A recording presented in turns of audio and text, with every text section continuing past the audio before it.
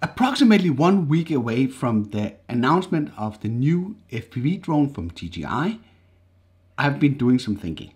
Welcome to another video. I'm Henrik Olsen, and if you want to learn how to make better videos with your camera and drone in general, then consider subscribing to my weekly tips, tests and tutorials. DJI has announced an event on March 2nd where they're going to officially reveal the DJI FPV Combo.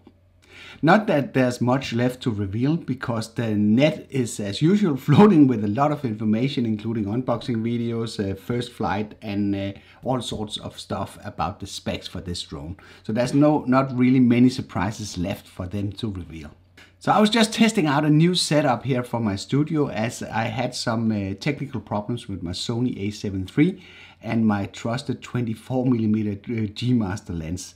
This kit suddenly decided to sort of not being able to be compatible, which is not something that you want to see on a $4,000 camera setup. So I had to take that down and send all the parts in for repair. In the meantime, I've decided to substitute my main camera with the Sony ZV-1, which is the one that I'm shooting on right now. And the audio is being generated with the Rode VideoMic Pro Plus that is just sitting on a boom arm here next to the camera. So let me know what you think about the quality produced with this camera compared to the previous one. Okay. We more or less have all the information right now and seen all the pictures of the drone that DJI is going to announce. And one of the key highlights of that one is that it will be able to shoot 4K 60 FPS, and it will be able to do 120 FPS in 1080p. And they are introducing their rock-steady image stabilization technology that we know from the Osmo Action camera, which pretty much aligns very well with my expectation about introducing digital stabilization. It will offer 3 flight modes: a normal GPS assisted mode that will allow you to fly the FPV drone like any other GPS assisted drone that we know from DJI. There's also, as expected, a sport mode that will allow you to fly it a lot faster, but still within the same sort of flight characteristics that you know from your normal GPS drones. Then it has a manual mode where you sort of stepwise can release the full potential in this drone and fly it like a real FPV racer.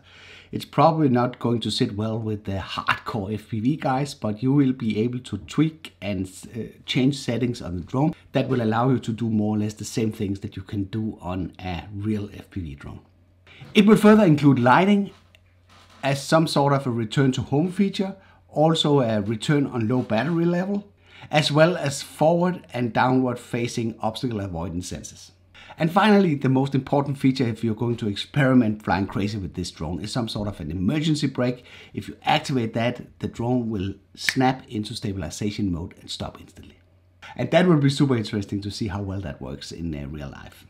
Further, they seem to introduce a new type of remote, which is a one-hand grip that will allow you to fly the drone differently than what we're used to with the 2-hand controllers. As far as I can see, this is optional. So now to the point of this video. You will be flying an 800-gram pigeon around 60 miles per hour with any obstacle avoidance enabled. So this is going to cause a lot of challenges, especially with the rules of VLOS that you need to have the drone within visual line of sight. At least from what I know here in Denmark, it's not allowed to fly these kind of drones unless you have somebody standing next to you, keeping an eye on the drone, being able to take over if something is going wrong.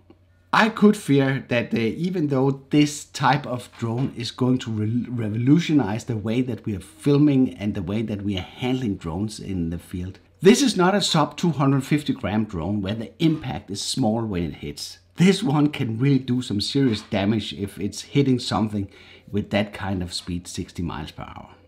And I fear many could be tempted after spending something like $1,200 to $1,500 on their new toy that they will just go out and fly it and not bring an additional person that can act as a spotter. The consequence of this is that this could lead to accidents, especially because many of you guys don't know anything about flying FPV, me included.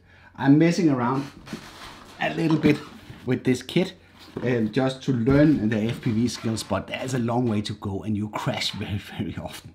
And this is only a lightweight drone that doesn't do much damage. Do you think this will change the regulations around drones after this has been out for a while? Let me know in the comment below and let's have a serious discussion. And keep the tone clean down there. So I don't know what my feeling is about this. I'm probably going to get this drone because I'm also very excited about new technology. But it's kind of like a dual-edged sword that I think it can cause problems in the long run that DJI is introducing a drone like that. I know the responsibility is on your shoulders to obey the laws out there, but let's see how that goes. At least voice your opinion below. By the way, did you see the video with one of my unicycle friends that lost connection to his Mini over open water and it started to descend? You can't believe how that panned out if you don't already have seen it. I hope you liked this video. If you did, then feel free to give it a like. If you didn't like it, feel free to press the dislike button twice. Thank you for watching, and I'll be seeing you around.